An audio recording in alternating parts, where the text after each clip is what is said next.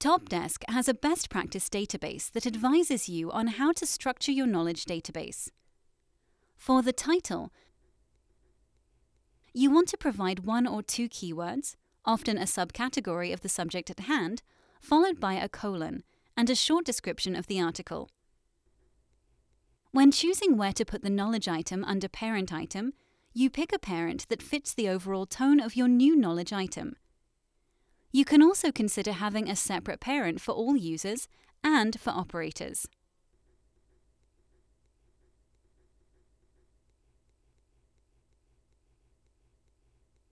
In the description field, you describe the question or problem in the words of the user.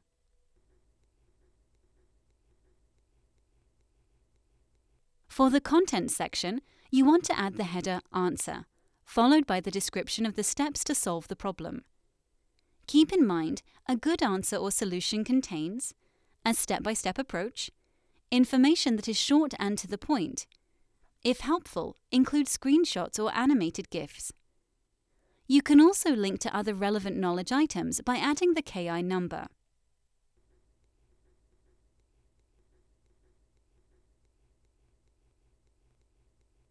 In the Comments for Operators section, you want to add information that is only for internal use. For instance, instructions that a colleague can execute, but an end user can't. You can also add a more technical explanation here.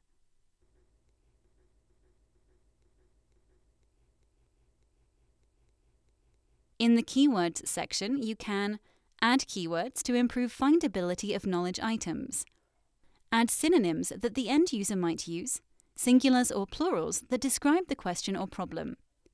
Keep in mind that this doesn't have to be technically correct.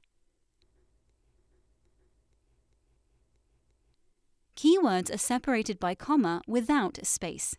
For instance, look at the example in the keywords. Keywords are not case-sensitive.